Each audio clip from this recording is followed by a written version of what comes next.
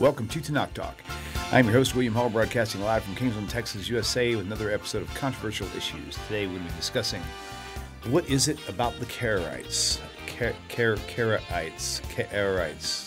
You know who I'm talking about. Welcome back, Rabbi. How are you today? Doing great. Awesome. Always a pleasure to be here. Always a pleasure to have you here for sure, no doubt. So what this has been coming up for years, and we've never really, honestly, I don't even think I've talked about this one on any show before. This is probably the very first one in 8 years, well, going on 8 years, where this topic has actually been on the table. So there's a lot of things about it. I mean, I guess the aspect of what I want to cover is everything. Number one, in whatever order seems fitting, of course. Number one is, what is it that they do believe? I mean, or what is it that they don't believe, however that works out. Where they came from, like originally some people say they from the Sadducee side of things. I don't know if they went back that far. Were they even earlier than that when they originated? How did they become about? What triggered why they went this way? It's kind of like this. I mean, up until about 250 years ago, we all know that there was only Judaism. There was no Reform. There was no conservative. It was just all Judaism up until about 250 years ago. So what triggered that movement? Somebody was like, "Oh, I don't like this. I'm going to do it my way." So I want to go into that aspect of it as well, and a few of the highlights as to some major things that they don't do that realistically, in best way to put it, don't really make sense. So I'll just let you handle it in whatever order you want, and we'll keep as thorough as we can. We just want to see what they're all about. So with that, Rabbi, I'll turn it over to you and let you have it. Okay.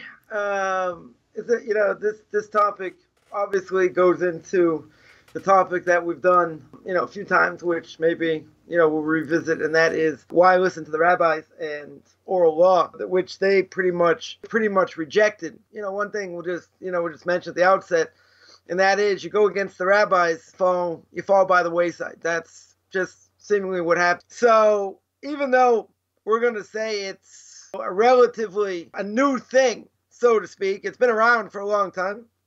Right, originates around the year 700 Common Era, or maybe a little bit later than that. And we even have earlier groups, where they derive from.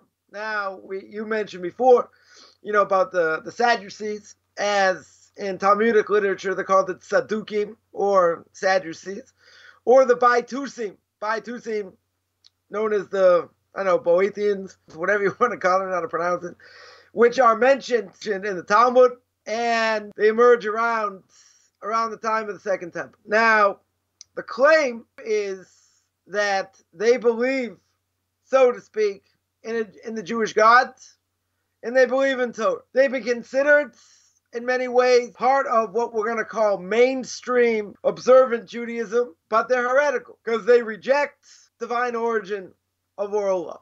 Now, that's a mouthful right there. So we're going to explain, you mentioned earlier that, up until 250 years ago, basically everybody was Orthodox. Some more, some less, etc. But you didn't have these quote-unquote heretical movements, Reform, Conservative, etc. That's pretty much new invention. So everybody pretty much held according to Torah. You had splinter groups, right? Splinter groups meaning that they rejected Torah, etc. But the main idea over here is they reject divine origin of oral law. Now, why is that? They accept only the written form. In other words, they understand, they interpret the beliefs of the Torah from verses alone, which is problematic. Because according to them, they're going to say, well, we don't have to listen to the rabbis. We'll see why that's not true.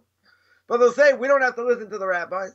We have our own interpretation. We're only going to go according to what the Torah says. Now, I've heard many people say, what do I have to listen to you for? I'm going to listen to God.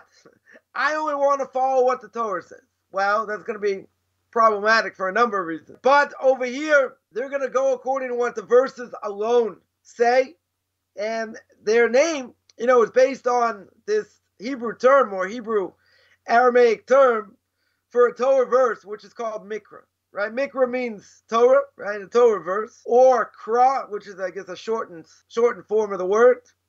So therefore, you got Karaite, as they're called, or Karaite, that only follow the verses only. But again, how do they know what it means? We're going to go through a number of examples where we understand the Torah is in and of itself is a law book. as a law book, it doesn't give me definitions. Now, if it doesn't give me definitions, how do I know what it means? And for the Karaites who are going to say, we're only going to accept what the Torah itself says. We're only going to accept what it says. Now, according to them, how do they know what things mean? So they're going to say, it's based on our own interpretation. Thank you very much. So what makes their interpretation, any better than what the rabbis say? They reject what the rabbis say. But even if I would agree, we'll just throw this out there. Even if I would agree, they have the right to do that. They don't have to listen to the rabbis. What's the end result? The end result is they pretty much disappeared off the face of the map. That's the end result. So I would always say, it doesn't matter what you believe in. Can you pass it down? And if you can't pass it down, to the next generation, then seemingly it can't be true, right? Or it shouldn't be true. Now, someone will say, you open up a can of worms there. Someone will say, well, look, you got tens of thousands, millions of Christians and Muslims or whatever. They're seemingly still around. They seem to be able to, pass it down, so to speak. So you're going to say, well, that's not such a real criteria. We know it's false. Eventually it's going to die out, right? Eventually, we know it's false, in many ways. But here, someone, you can imagine, like, someone would attack me for no reason, and someone would say, come on, you can't say there are 5,000 Karaites in the world. Someone claimed there are 50,000. There are like 50,000 Karaites in the world.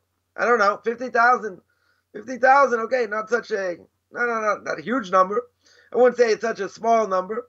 But you don't hear about them. You don't hear about them too much. But in any case, we'll deal with that. But in any case, if you go through history, you go throughout the Middle Ages, there were a significant amount of Karaites throughout the Middle East, some in Eastern Europe. But as we mentioned, their numbers have totally diminished. They've diminished to such a point where, again, we don't hear about them. We don't fathom them. Like, when's the last time you heard the Karaite community anywhere did anything significant?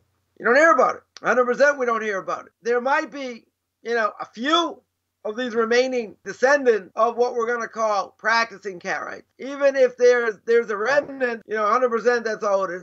It doesn't mean that much, right? Because it's seemingly insignificant. They're going to be small groups who don't come from Karaite. But, I've come in contact with quite a few of them. But they've embraced it because, people, let's say, coming out of Christianity or, wherever they come from, what are they going to say? They're going to say, okay, we know this to be false. And what's Christianity based on? It's based on the Torah, based on, quote unquote, the Old Testament. So if it's based on the Old Testament, let's understand. Let's delve in deep and understand what the Old Testament says. Now, we said there's a problem. How am I going to understand what the verses mean if it's a law book?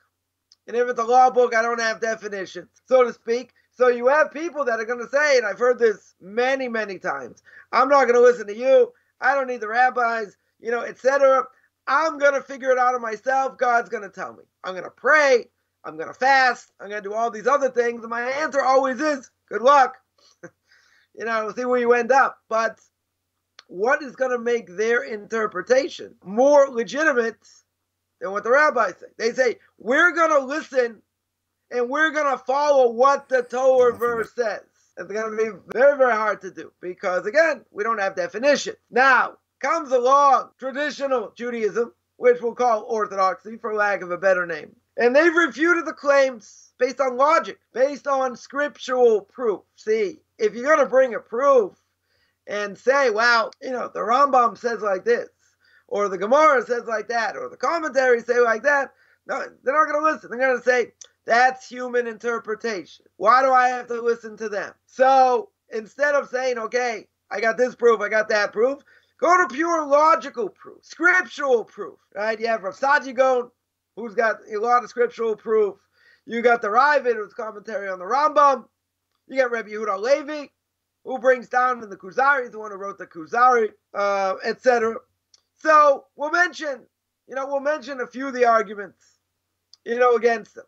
Now, what do Karaites, what do? They reject 100% authoritative oral Torah explanation of the written Torah. They reject it 100%, which we say goes back to the knowledge God revealed to Moses at Mount Sinai. Now, we'll stop there for a second. Let's understand. God takes the Jewish people out of Egypt, brings them to Mount Sinai. Now, once he brings them to Mount Sinai, so God, as the Torah tells me, God gives over the Ten Commandments. He says to Moshe, the entire nation, let's say better, the entire nation hears either the first two of the Ten Commandments. They died because the experience was so great. They died, God brought them back to life.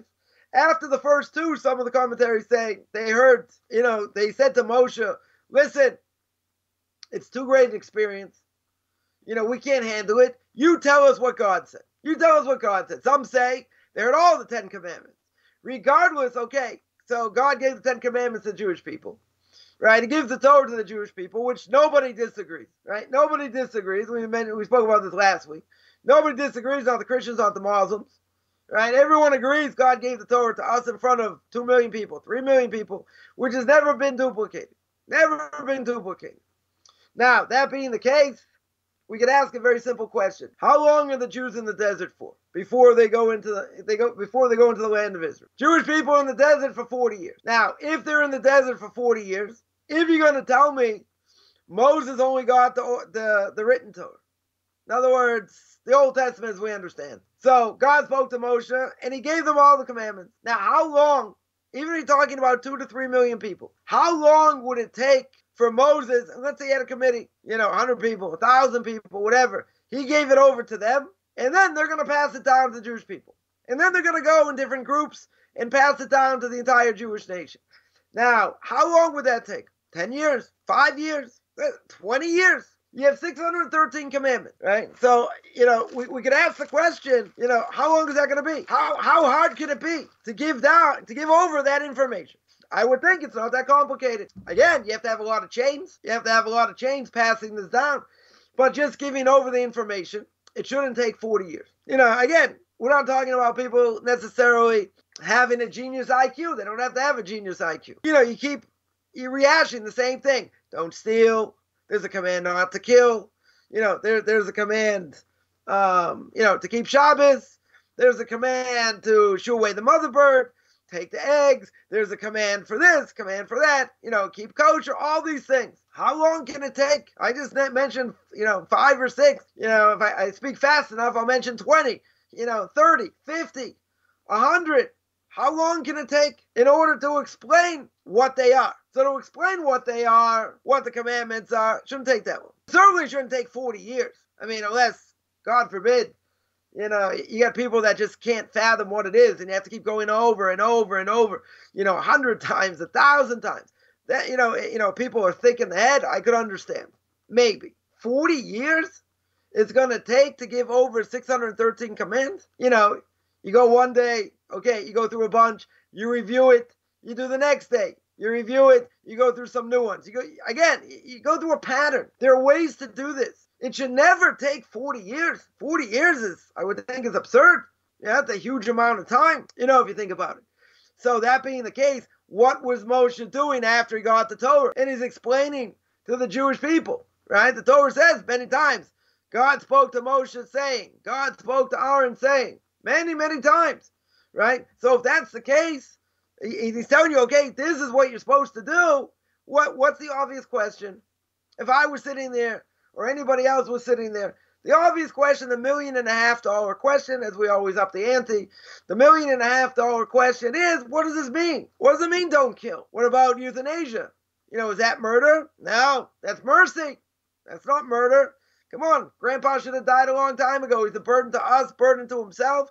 Put him out of his misery, or out of our misery. Does that apply? And what if someone's chasing me, trying to kill me? You end up killing them. Does that apply? You killed in self-defense. There are a million questions that a person could ask, right? So what would the people that Moshe trained, the elders and whoever that Moshe trained, he's going to say, no, just get to the facts. Let's just stay to the facts. But we got questions. We got a million questions over here. So the Karaites themselves, they're going to reject it. They're going to say, what did Moshe get at Mount Sinai? What Moshe got at Mount Sinai, they're going to say they're going to say what? He only got what God revealed. That's it. He only got the written law. That's it. He didn't get anything else. That they're going to reject. So the Torah verses alone, as we mentioned, are obtuse. You cannot possibly know what the Torah means, right? We just gave one example by murder. Give other examples, right? In any verse, I'm not even saying, don't steal. We use don't steal as an example. How much? What if you were starving and the person had plenty of money? Person was rich. So, like Robin Hood, you took from the rich to give to the poor, right? You did it for yourself. You're going through a hard time. You barely have any food. So they're not going to miss the money anyway. Is that stealing? That's survival. That's not stealing.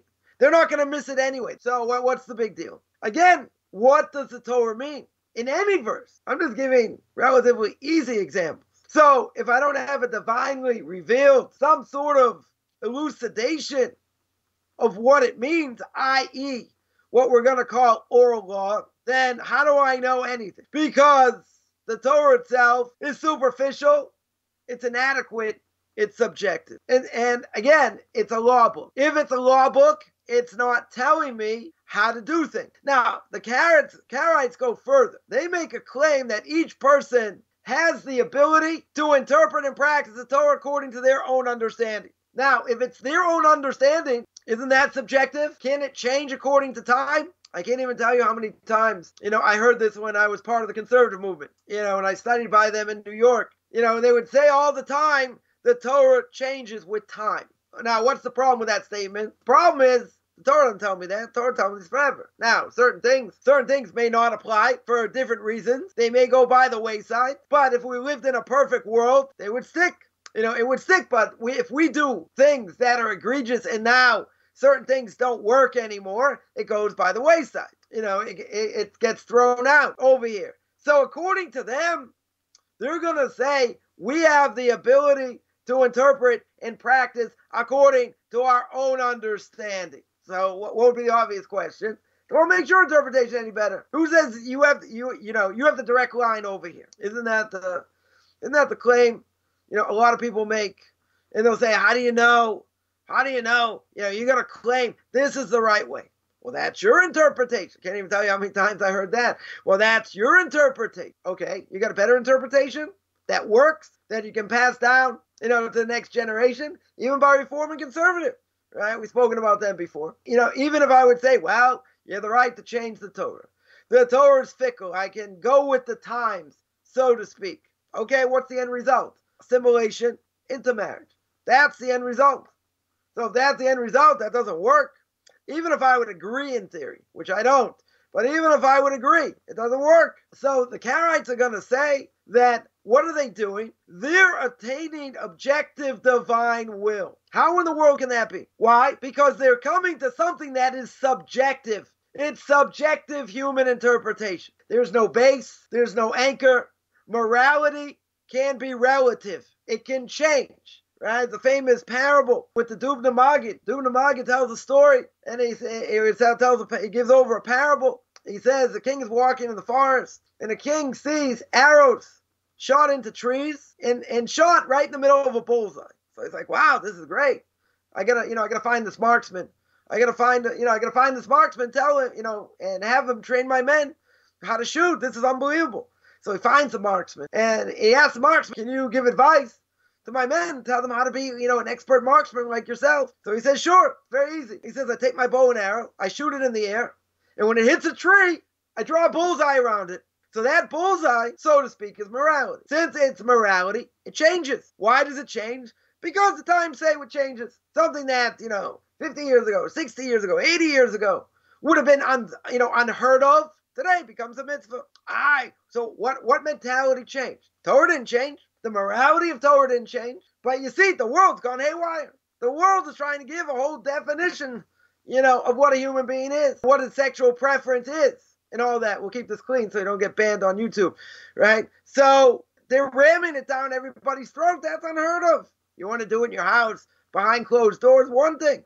You want to sit there and brag about it, and put it as an agenda out there, totally goes against what the Torah says, right? No question. No question. So what's going to happen is it's going to be subjective. It's going to be individualized. People are certainly not going to agree. Unless you set up some sort of committee, and you're going to have to set up a whole bunch of rules in order to get everyone to agree. But you're not necessarily going to get everyone to agree, right? It's going to be individualized. People are going to do what they want. Their morality will be different, one person to another, be totally different. So therefore, what are they going to say? As we mentioned, Torah changes according to time. Totally not true. They'll say it goes according to time, it changes. according to period, according to location, community. Every stage of life it changes. It evolves, so to speak. Now, someone could ask the question and say, well, doesn't the Torah say I'm not allowed to kindle a fire on Shabbat? Right? That's what the Torah says. Not allowed to kindle a fire on Shabbat. Now, there's an obvious question. What about electricity? Torah didn't mention anything about electricity. What about the microwave? What about gas? Does it do the same thing? Torah doesn't tell me, right? So then they're going to say, oh, the rabbi said this. They're adding to the Torah. That's not adding to the Torah. The Torah doesn't give me a definition. The Torah doesn't tell me what it is, right? So they're going to say, oh, so now you're going to say it changes according to time. A hot plate, is that the same thing as fire? Oh, you're changing the Torah. It's a change in, time period. It's a change in the individual, the stage of life, all these things. And what's the answer? Totally not, because it's explaining what it is. Does it meet this criteria or does it meet this criteria? But if you're going to tell me it changes according to time, first of all, you got to bring me proof, right? And that's the obvious thing. You got to bring proof why that is and how that, and how that works. But that's what they're going to claim. They're going to claim it changes. So that's one thing. Second thing is that Karaites are going to reject oral law. They're going to say, according to their own understanding what Torah is, according to what it means, etc., right? They're going to say it's what I think. It's subjective, which undermines the Torah system of reward and punishment. In other words, one of the 13 principles of Maimonides is the fact that every Jew has to believe there's reward and punishment. The Torah tells me in the second paragraph of the Shema, you do the right thing, God will give you rain. God will give you sustenance. You do the wrong thing, there's payback. And we see the Jewish people, a lot of payback, a lot of suffering. We just finished the 9 days in the fast of the 9th of Av, destruction of the first temple, destruction of the second temple. I mean, a lot of catastrophes that have happened to Jewish people, throughout the millennium. So what would happen with reward and punishment? If it's subjective, they undermine this whole thing. Why? Because if it doesn't have any fixed meaning or application, and we said before that Torah is extremely vague because it's a law book. If it's vague, so to speak, how in the world could you apply a promise for rewards or warn of punishment for going against Jewish beliefs and practices? That wouldn't make any sense, because there could be multiple interpretations. There could be many correct interpretations as people interpret it. So what would I say based on that? And this would be a major question for them. And that is, how is there any accountability? How in the world can I say, okay, this person should be punished because they went against what the Torah says in this case? Wait a minute, but other people think that's okay, right? So if other people think it's okay, you could get out of everything. There'd be no accountability. How is the person going to get rewarded? For some people, they didn't do anything. Whatever this mitzvah is, they didn't do it right, according to some. Others will say, no, depends how you feel, depends what you want. It depends on all kinds of other things. That wouldn't make any sense either, right? So in both cases, I don't have accountability where a person's going to get reward. I don't have accountability for punishment, because the person can always squirm out of it in many ways, because people are going to say there are a lot of interpretations. So maybe my interpretation's right. And again, some people will say, okay, you're a minority, right? Orthodoxy is like 10%, let's say. The Jewish people. What about everyone else? What do you think? The rest of the Jewish people, 90% who can't even read the Aleph Beis. 90% don't know Shema Yisrael. They don't know anything. And they're going to say, my opinion is just as valid, and I can do what I want. So, show me precedent. Show me where that's true. Show me that even if it would be true, that it works. And if it doesn't work, no, that's just my interpretation. So what would happen? Let's just throw this out there. What would happen? Everyone decides to interpret the way they want.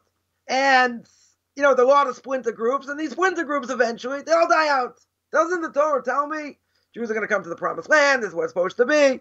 There's an idea of the Messiah, blah, blah, blah. There's redemption. What's going to happen? There's going to be no Jews left. If there's no Jews left, that doesn't make any sense. Like, if you were to tell my parents' generation 80 years ago, 90 years ago, and you would say, what's going to be, Judaism might not survive, they get shaken up a little bit, because they still had that feeling of what Torah is, from their parents or their grandparents. Today's generation, they'll say, all right, so it didn't work. It was a nice try. We got killed all over the place. It wasn't meant to be forever, and that's it. But that's not what the Torah says. Many times, as I work my way, through the Torah. We're holding by the book of Leviticus chapter 16. Right, I get this class every Sunday, 9 o'clock Eastern time. Anyone interested? So I've been working my way through. And every time I come to a verse where God says that this is going to be forever, I emphasize this point, usually.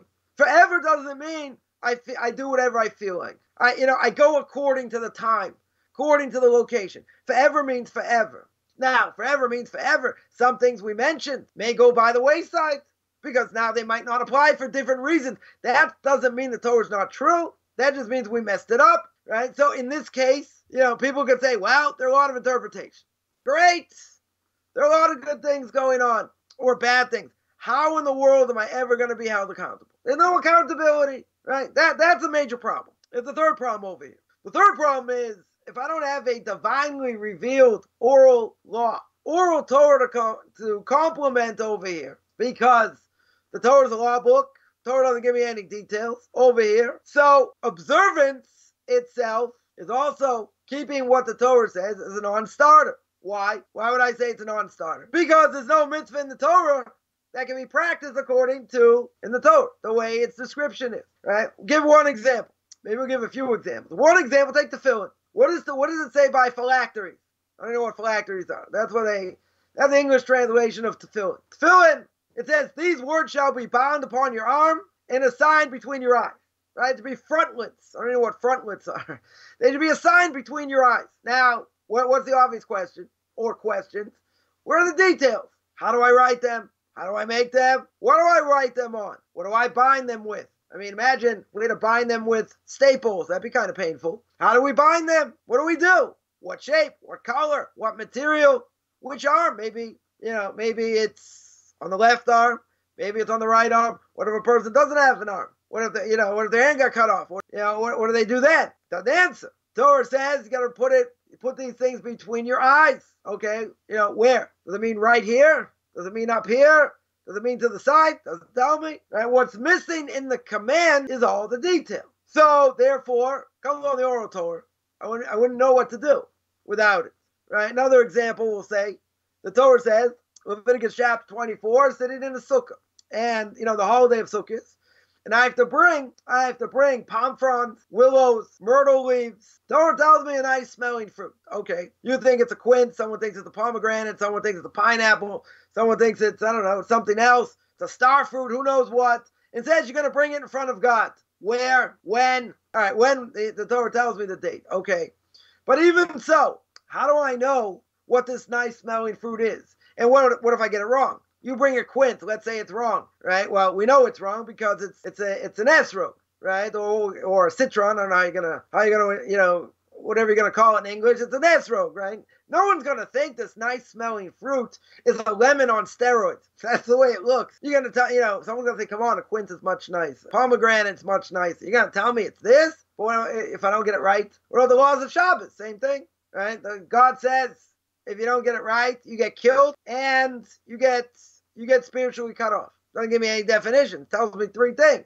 Not allowed to cook, not allowed to kindle a fire, you're not allowed to carry.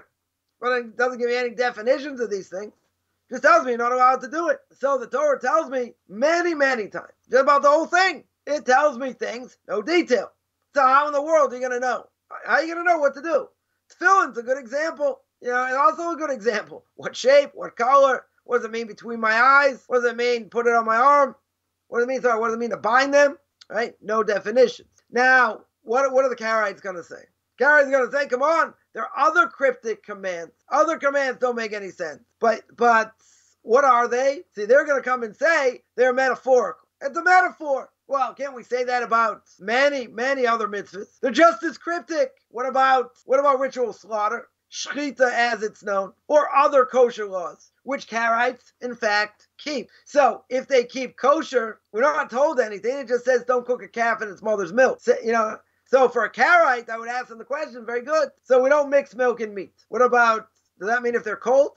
What if they're cold? Can I mix them? If they're hot, can I mix them? No definition, right? But in this case, they keep kosher laws. They keep the laws of ritual slaughter. So if they keep the laws of ritual slaughter, aren't these things cryptic? They're extremely cryptic. They don't tell me anything.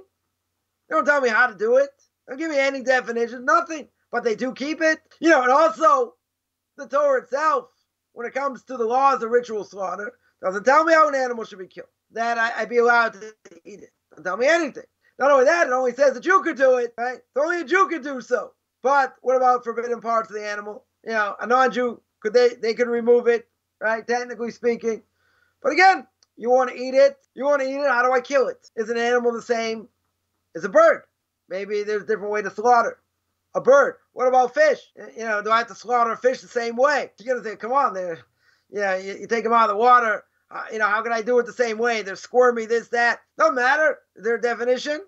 Torah doesn't tell me. Doesn't tell me anything. So what do the Karaites do? See, this is the problem also, with Messianics as well.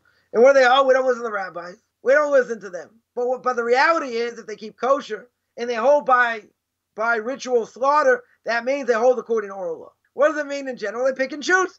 So according to them, if they're going to hold according to the laws of ritual slaughter or other kosher laws, they have to listen to oral law. They don't have a choice. And that would be with any other law. Again, there's a total contradiction. If you're going to keep these laws that are very cryptic, and the only way to keep them is to do what the rabbis tell you to do and how to practice them, then you can't say, I don't hold according to the rabbi, right? So either you're going to tell me the Karaites should either use no oral law, or they're going to have to rely, in some cases, on oral law. They have no choice, right? So they should rely on oral law for everything, right? So it's either way. Either you tell me I don't have anything to do with oral law, or I rely on it 100%. See, the Messianics we mentioned, they're going to come across today. We don't listen to the rabbis. We never listen to the rabbis. No, that's not true.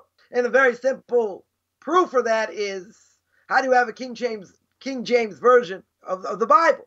How do you have that translation? Because if you go according to the Masoretic text, the Masoretic text has vowels. The rabbis put in the vowels.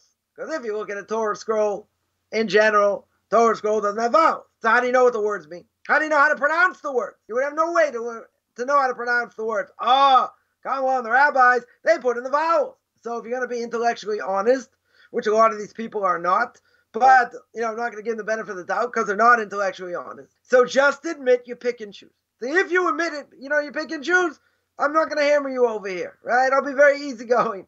Won't have a problem. But if you're going to pick and choose, admit you pick and choose. So the Karaites, in this case, should either go one way or the other. Either they're going to use the oral law 100% because they have no choice, or they're never going to use it. So how are they going to keep the laws of ritual slaughter or other kosher laws or other things that they're going to do, if they don't hold by oral law? Checkmate. It's either you hold by it or you don't. You can't have it both ways. What are these Karaite scholars, what are they going to answer, against us and say we have a right to do this and all that? They're going to claim it's authentic, it's original Judaism, but obviously they don't compare, certainly, to the strength of Talmudic scholars, right? Their argument's totally weak, flawed. And not only that, but if you look at some of the Karaite communities, they don't differ in many ways, from us, from quote-unquote the traditional community. Therefore, they were much more integrated in the Jewish community. Now, so if that's the case, okay, they veered off. They definitely veered off, no question, right? But if they were somewhat traditional, it's only because they were part of the community. Now, some opinions are going to say that, Karaites, are Jewish. They are Jewish. But what's the problem? The problem is that Karaites define Jewishness through patrilineal descent. They go through the father, not the mother. And they're going to have a different standard for conversion. And they probably haven't kept the laws of divorce properly, which is probably true. So there's going to be all kinds of problems.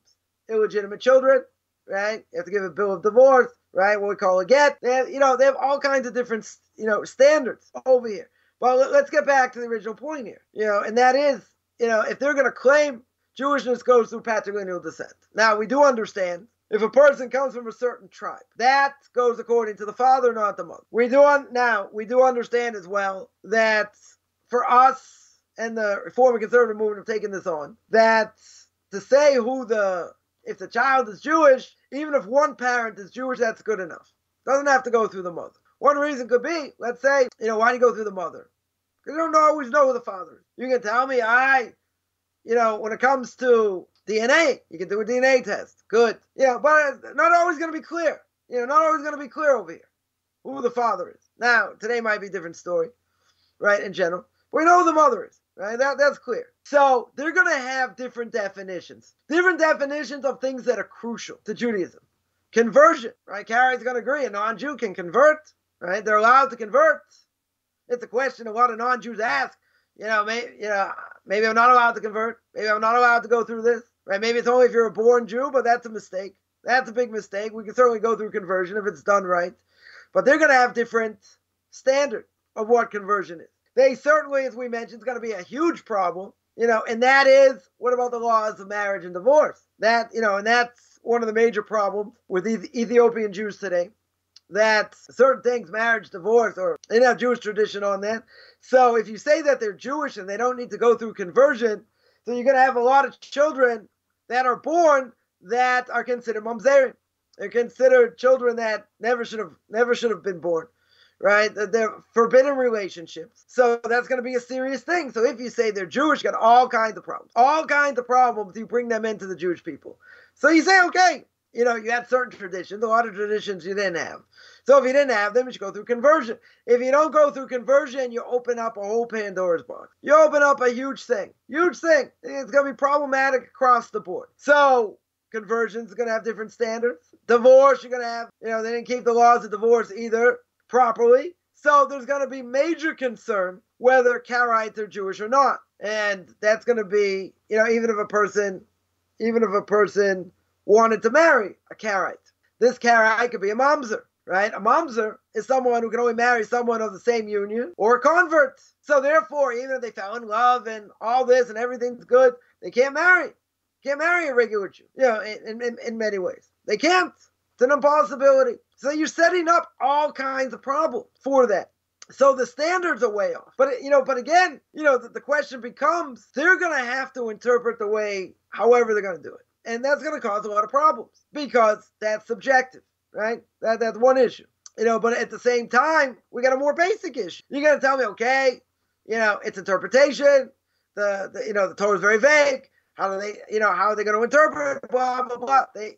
We understand they hold by certain things. They keep kosher. They keep, ritual slaughter and all that.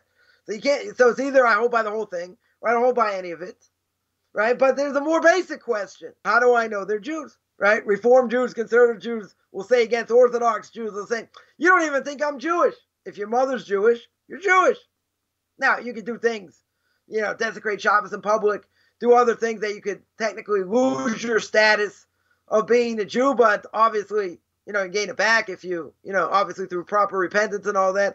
But we're not saying someone's not Jewish unless there is problems. If the mother isn't Jewish, that's a problem. But we're not just saying, well, all Reformed Jews aren't Jews. Not true. They might be misguided, tremendously misguided. I don't think there's any question about that. Right? Not only it doesn't work, but you're going to have a problem, with lineage if the mother's not Jewish, or if there was a conversion, that went on somewhere in the family and the conversion wasn't proper. They didn't take on mitzvahs when they converted. They converted from marriage. Well, that's a big problem. Can't convert from marriage. 100% you can't convert from marriage. You can't convert for you can't have any ulterior motive. It has to be because God gave the Torah to the Jewish people, and because, the non-Jews rejected it, I have to go through conversion. Fine, but you have to do it in a proper way. If you don't do it in a proper way, any of these things, you don't do it in a proper way, you're making what I would say, a travesty of a mockery of a sham of what the Torah is. That's what you're doing. And you're going to make it up as you go along. That's a huge problem. So, so in the end, what do I have? They're going to claim the rabbis this, the rabbis that, etc. But they are subjecting themselves, their minds, their times, etc. And they're going to put all that into the Torah. And they're going to explain, however they explain, this, that, and the other thing, how it applies, doesn't apply, should keep it, shouldn't keep it. That is a recipe for disaster. So they're going to have a system that's set up in a whole committee, and everyone's going to have to agree they have the right to make these claims. In other words, the Torah says like this, so it says don't murder, but we don't hold abortions murder. We don't hold abortions murder because we're only going to hold when the fetus comes out, right? When the baby's born, Otherwise, it's not a living entity. Totally not a living entity. I mean, kind of hard to say. 6 months, you can see.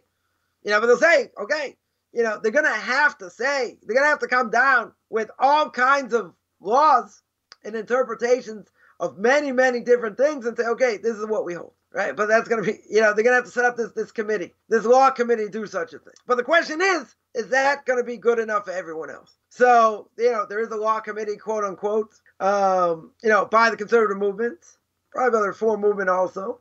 But interesting enough, even if there's a law committee and they say on the books, this we allow, this we don't allow, blah, blah, blah. What about individual rabbis? Right? In other words, I'll give one example. We hold, the Orthodox hold, you're not allowed to drive synagogue on Shabbos. All right, a lot of different reasons, not the point for now. But you're not allowed to drive synagogue on Shabbos. Even if, the conservative movement, when they discussed this, they said, okay, if you want to drive to synagogue on Shabbos, fine. You're only allowed to drive to synagogue, you're not allowed to go anywhere else. So, that's on the books. Now, if you're a staunch conservative Jew, that's what you should do. But then if that's going to trickle down, what about the rabbi of your synagogue? Say, no, don't worry about it. You can drive anywhere else. I don't hold that way. It's going to be a hodgepodge, and that's what it is. In the conservative movement, the reform movement, it's a hodgepodge. Some do more, some do less. They do whatever they feel like doing. That's not what Jewish law is. So you're going to say, well, what about, the Orthodox community? You got all kinds of different communities. You got Ashkenazic, you got Sephardic, you have Chabad, you have a lot of different types of communities. Yeah, but 99% we all agree in.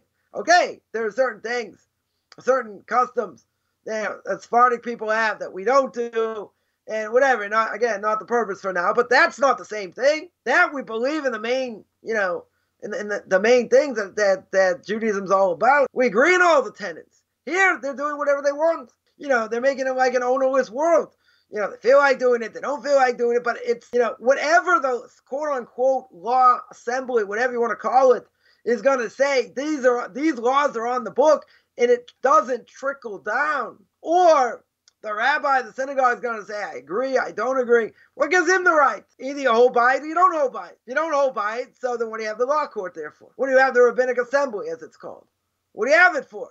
No, we have to make decisions, but your constituents don't hold of it. So what's going to happen over here? How in the world is that going to be any different? So you're going to say, okay, they're not interested in changing things. They're not going that far. What are they doing? They're saying, we have a right to interpret the Torah as the Torah should be interpreted.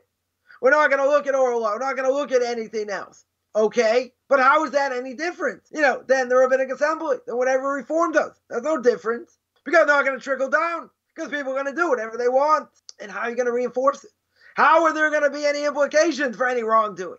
Or for any good doing, right? Let's say people actually do the right thing. There's going to be no accountability, right? That's one of the Rambam's, the first of the Rambam's 13 principles, right? The Rambam says that God is absolute, that God doesn't change, that God is not fickle, because if God was fickle, then again, morality is relative. If morality is relative, it changes. If it changes, it's a disaster. Right? 100%. It's a disaster over here.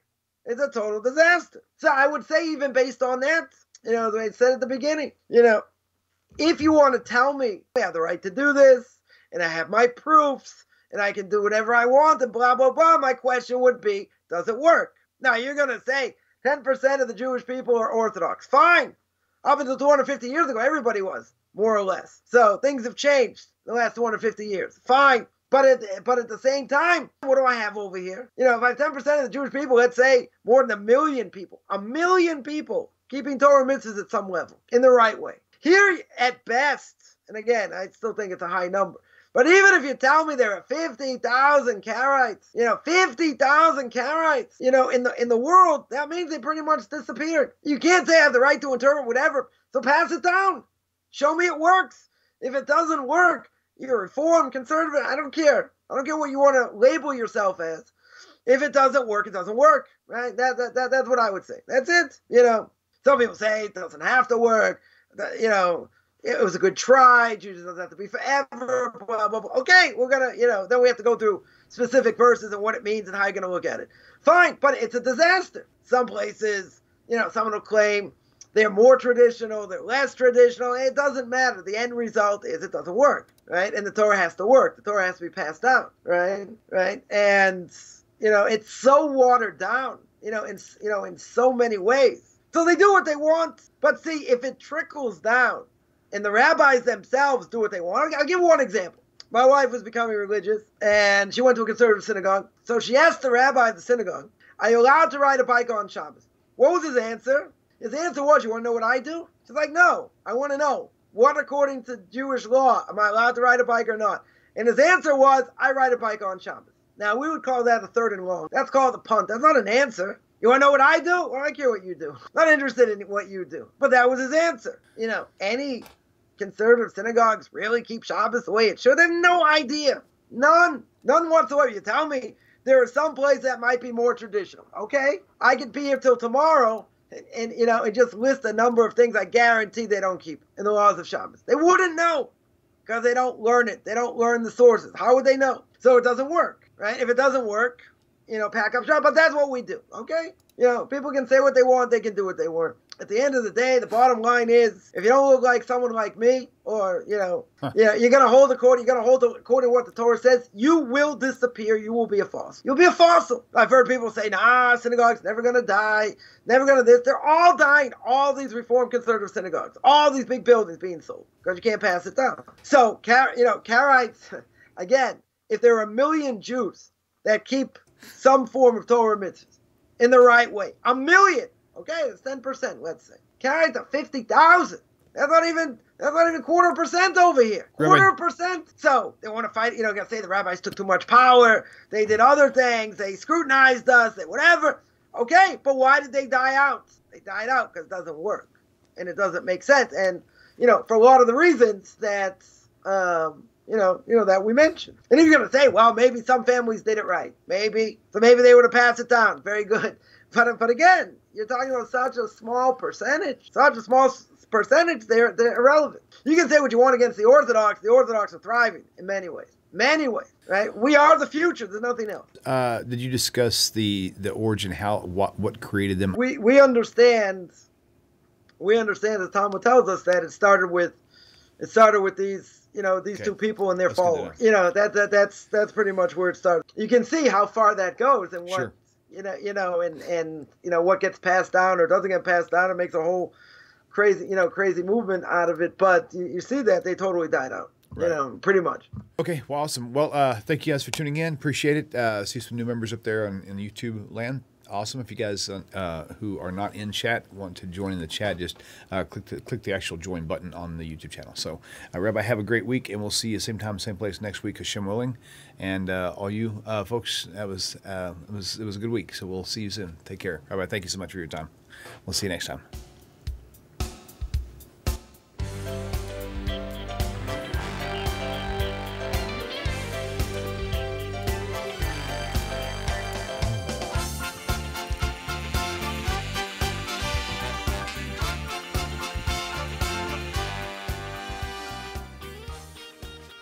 Shalom, my dear friends, followers, and supporters of Tanakh Talk. I would like for you, if you find this channel helpful in any way, and if it has benefited you, please consider supporting Tanakh Talk on a monthly basis. For the first time in 8 years, Baruch Hashem, I am now working Tanakh Talk full-time. So having your consistent support is more important now than ever before. The long-term benefits will be excellent. I am finally able to invest the time and energy into the channel that I had intended on in the very beginning, bringing on more shows with more varieties of teachers and more types of classes. The ultimate goal will be to have 12 to 15 shows per week, plus a lot more. Now, this is going to take some time, of course, but this is the direction that the channel is certainly headed. Also, I'm having a new website built by donors that's going to be more interactive and useful for everyone. Up until now, YouTube has been my only go-to for most everything Tanakh Talk related, with the exception of the donate button. The new website will completely override the entire website with a slightly different branding curve as well. Same Tanakh Talk, correct spelling. Praise Hashem, with this new website build, the resources will be much easier to locate and utilize. It will also allow me to send out bulk update emails on a fairly regular basis. There's much more to say, but in an effort to keep this video as short as possible, I will end with this. Many of you have been donating for a very long time. Some of you are new. Some of you have been with me since the beginning. That has been very key in keeping this program running for so long.